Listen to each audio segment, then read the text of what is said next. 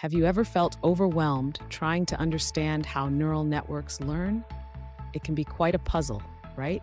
If you're curious about how backpropagation works in TensorFlow, you're in the right place. Today, we're going to unravel this complex topic together. I totally get it. Many people struggle with grasping the intricacies of backpropagation, especially when it comes to frameworks like TensorFlow. You're definitely not alone in this. It's a common hurdle for both beginners and seasoned developers.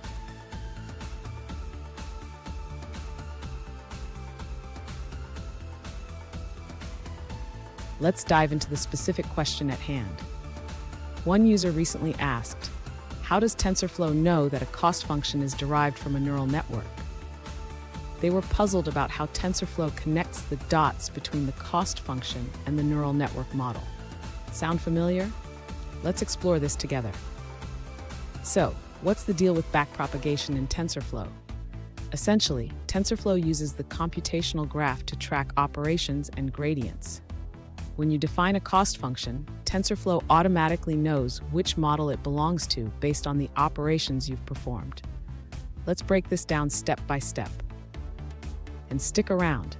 I have a fantastic tip at the end that will help you optimize your neural network training process. You won't want to miss it. To understand how TensorFlow performs backpropagation, the user should first recognize that it relies on a computational graph. This graph represents the operations and variables in the neural network. Next, the user needs to define the model architecture, which includes layers and activation functions. This is crucial because TensorFlow uses this structure to compute gradients during backpropagation.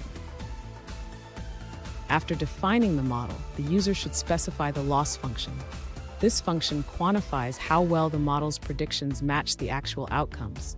TensorFlow uses this to calculate gradients.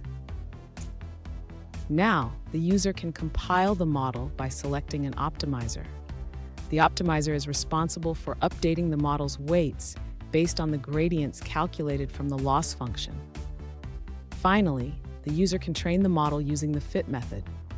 During training, TensorFlow automatically performs backpropagation by calculating gradients and updating weights based on the optimizer. Fun fact, the term backpropagation was first introduced in the 1970s, but it took decades for it to become a fundamental part of neural network training. Talk about a slow burn. Now, let's look at the answers provided by other users.